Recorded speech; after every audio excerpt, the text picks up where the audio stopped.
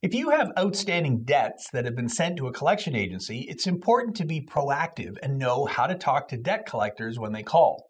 It's crucial to have an action plan for what you're going to do and say.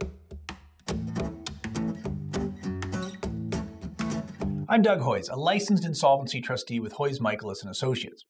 Let's talk about the do's and don'ts of dealing with a debt collector. First, do ask for proof of the debt in writing. Under Ontario law, a collection agency is required to notify a debtor in writing at least 6 days before they can begin phoning you.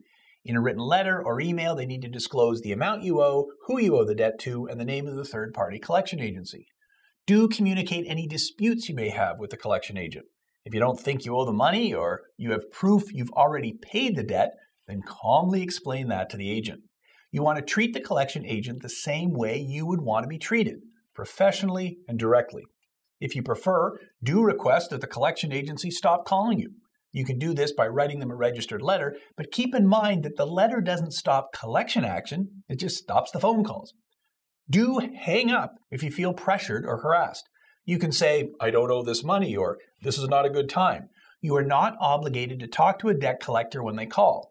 Of course, if you don't talk to them, that may cause them to increase their collection activities, perhaps with legal action, but do not be intimidated when a collection agent says they will sue you.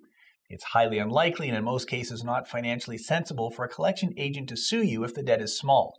However, if the debt is large enough and they know where you're employed, the creditors you owe money to may decide to sue you and may be granted a wage garnishment against you.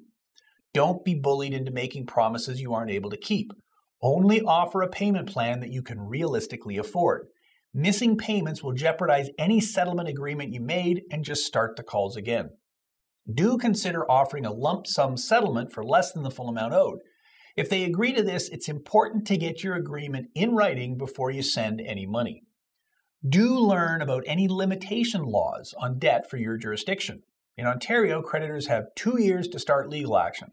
After 2 years, it's too late. Don't let the collection agency intimidate you by threatening to sue you for a debt that is past the limitations period.